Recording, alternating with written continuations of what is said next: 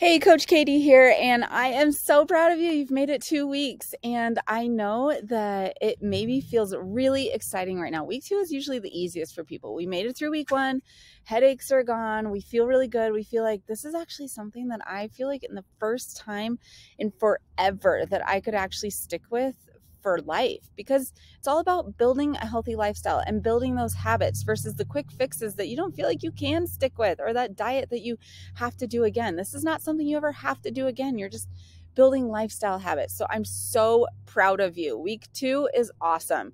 You're fist bumping yourself. You're asking friends to come along this journey with you because you believe in something. I will tell you, week 3 tends to be the toughest for people. So stay tuned for next week, just because somebody's going to bring cookies into the office and you're going to say, I haven't had a cookie for 2 weeks. I really would love one, or a donut. And you feel like, I have to stick with the plan. I have to do it. It's all or nothing, right? It is not all or nothing. It's impossible to do anything all or nothing. It's impossible to never eat a cheeseburger again, or pizza, or french fries, or an ice cream cone with your kids, or a donut that someone brings into the workplace. If someone brings a donut in, they bring some cookies, have one. Because all you're going to do otherwise is think about where are all the donuts or the cookies in your house for 24/7. That's all you're going to think about until you cave and you just binge eat because you can't take it anymore. Have the donut and just move on. It's not going to do any harm to you. Do you know it actually takes 3,500 extra calories on top of your maintenance calories every day in order to gain 1 pound of fat? This is what happens is people either eat at a surplus constantly, and those 3,500 calories over the course of a week in surplus is what makes us gain weight. Or they eat at such a restrictive deficit of 1,000 calories.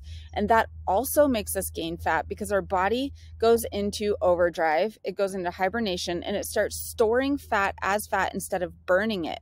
So whether you're someone that's been eating in a surplus and you're like, oh yeah, I bet I have been eating 3,500 extra calories every week, that's why I gained the weight, like I did, or you're someone who's been eating in such a restrictive diet for so long that your body has basically shut down on you. It's so stressed out. You're running it hours on end at the gym, or doing the elliptical for hours, or doing all these plyometric and HIIT workouts trying to burn fat, also not feeding enough, and your body shuts down and it says, I can't handle any more of this. I'm so stressed out. The last thing that I'm going to try to do in your favor is lose weight. So it starts to store fat instead. And you wonder, why have I hit a plateau?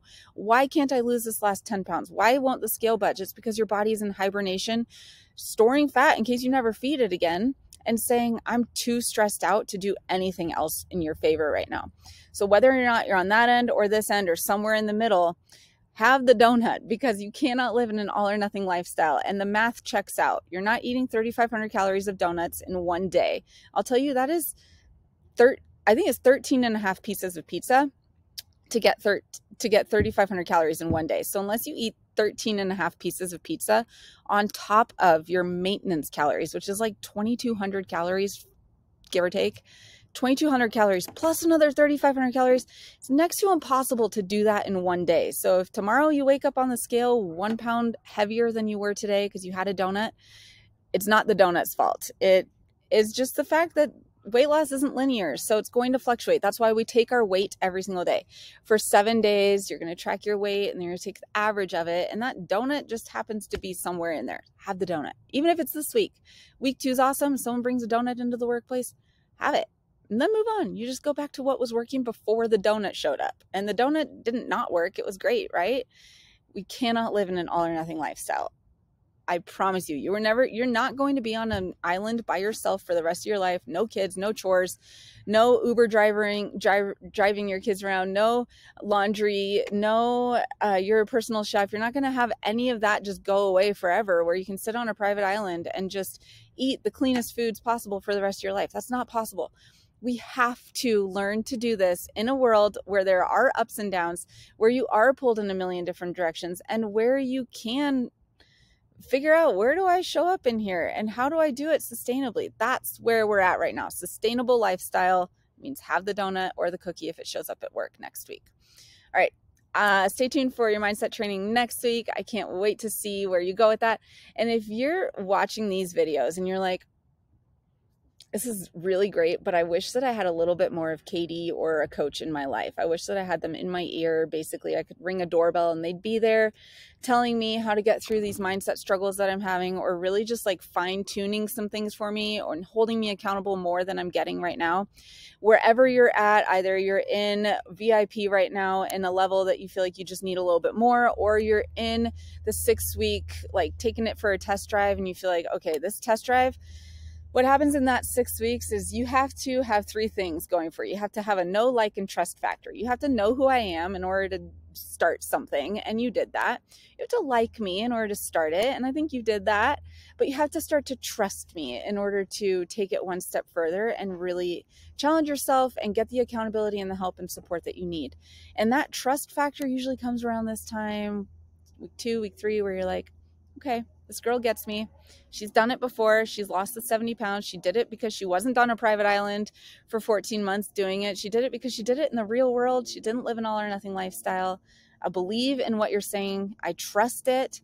And if you feel like this is the point where I just need to take this one step forward, you can click the link and go ahead and book a phone call, or just go ahead and sign up right then and there and get this thing kickstarted. If you work with me in the VIP program, you get phone calls with me specifically, one-on-one with me specifically. Gets me on Voxer. That's just an app on the phone where you walkie-talkie me. I don't know if anybody has Marco Polo, but you can Voxer me. You just pick it up and you send me a voice chat, and it's like Marco Polo where there's a video, but you just voice chat me and then I voice chat you back. It's like an ongoing phone call to just solve your everyday concerns, frustrations, support, encouragement, all of that. Or a mid-level where you still get to chat with me and you still get one-on-one phone calls with me. And it's all on the webpage. If you just go ahead and click that, take a look at it, see if you feel like you need to go any further with this. And again, if you have a friend that you want to bring along with you, have them join. And I can't wait to see where you take this next. We'll see you next week.